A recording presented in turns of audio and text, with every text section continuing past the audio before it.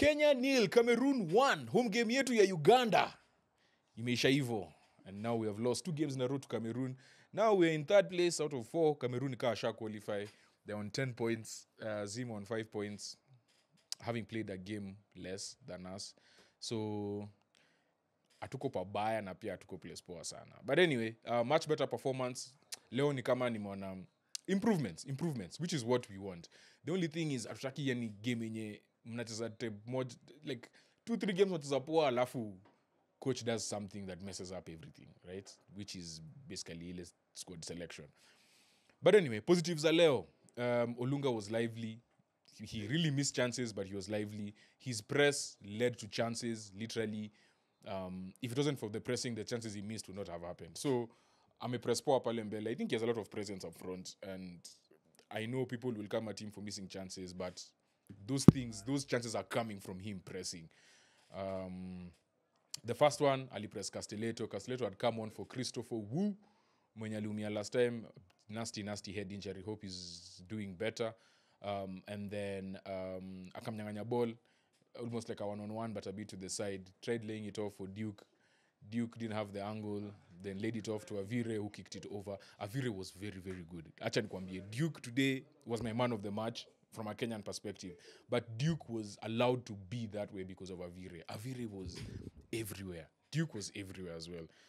Whenever Olunga dropped deep, Duke was running behind.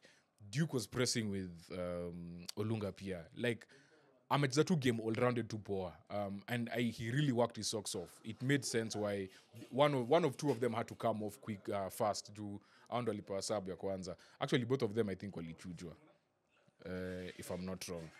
Duke alitoka tukaingisha Buba na Avira alitoka akaingisha Nondi. Actually, at the same time.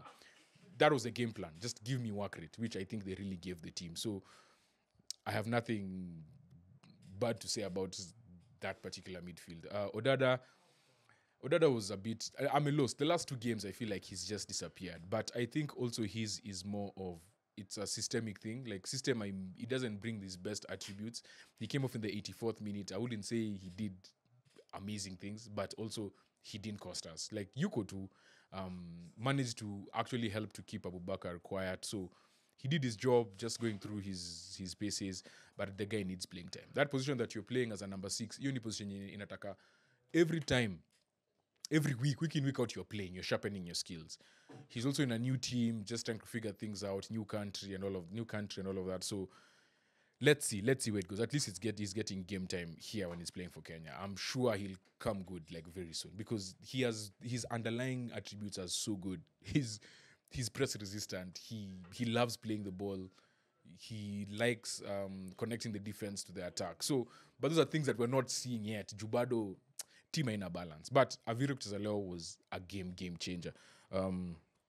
Something that Marcelo did. Tulikuwa watch game na Keenan, by the way. Shout out to Keenan.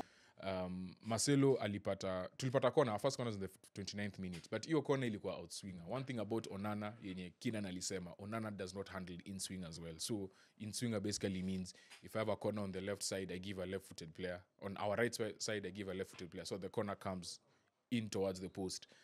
That way, you can make runners run into the post, and you never know what happens. But now, when you kick out swingers, even if you make contact with the ball na kamtule rahisi. Hata hii corner, Olunga li had a ball and ilikuja tu straight akashika tu hivi Onana.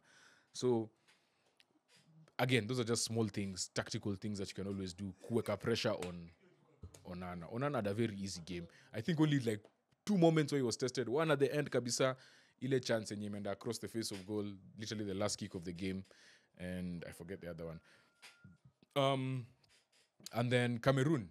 Now, this is where tactics come in, yeah? We need to give the Cameroon coach as well a lot of praise because kukuja kwa hii game tulisema left side yao ndio itatupatia stress. Basogog, Nani. In fact, tulidhani hata Basogog achezi, but kumbe alikuwa anacheza. Ni vile hizo ma team sheets zikikuja majina ziko kila pahali. So, CAF, you need to do something. We need to get official lineups. Like we're not guessing.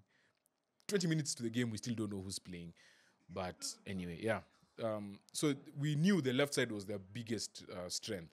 This game, they switched. It was their midfield. Not having Baleba, they brought on Kunde alikuwa na make tu hiyo late run ndani ya box, alipata chance moja ingine wazimu. If it wasn't for Brin coming out early and actually kumnini kiasi, that would have easily been a goal. Even Anyembe did well to kumweka mwili kiasi so that the chance was not as easy.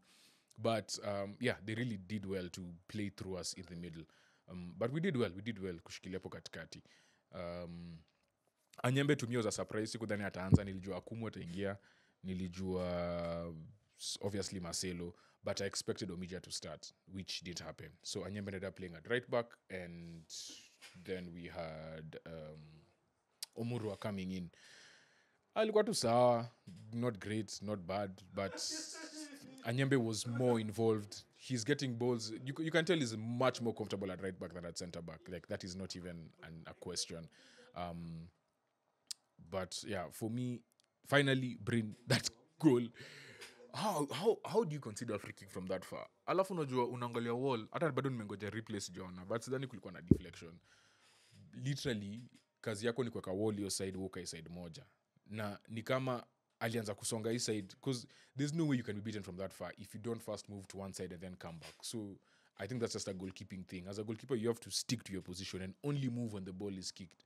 If you try and anticipate, you'll be caught off guard. Standard. You fanyika. So I think that was poor goalkeeping on my end, on our end. Matasi ya kucheza lakini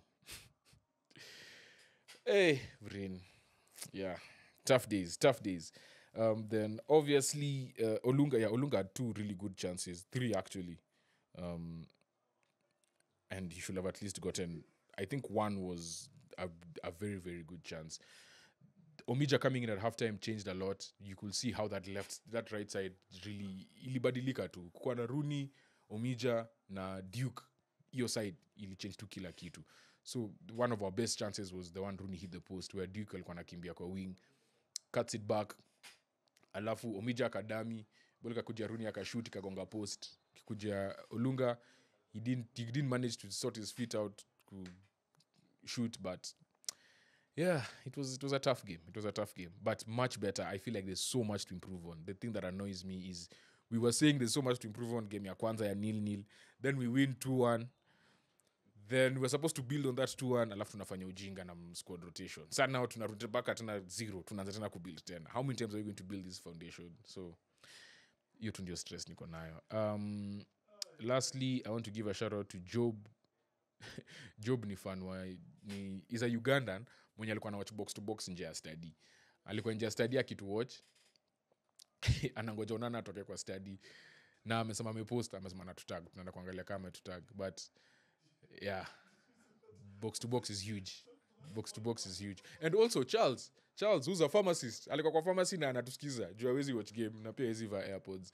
So yeah, shout out to Charles as well. Shukran. Our next games are, I think we play Zimbabwe next on the 11th of November, and then we play Namibia, the last game of the qualifiers. But even though limeisha 1-0 to Cameroon.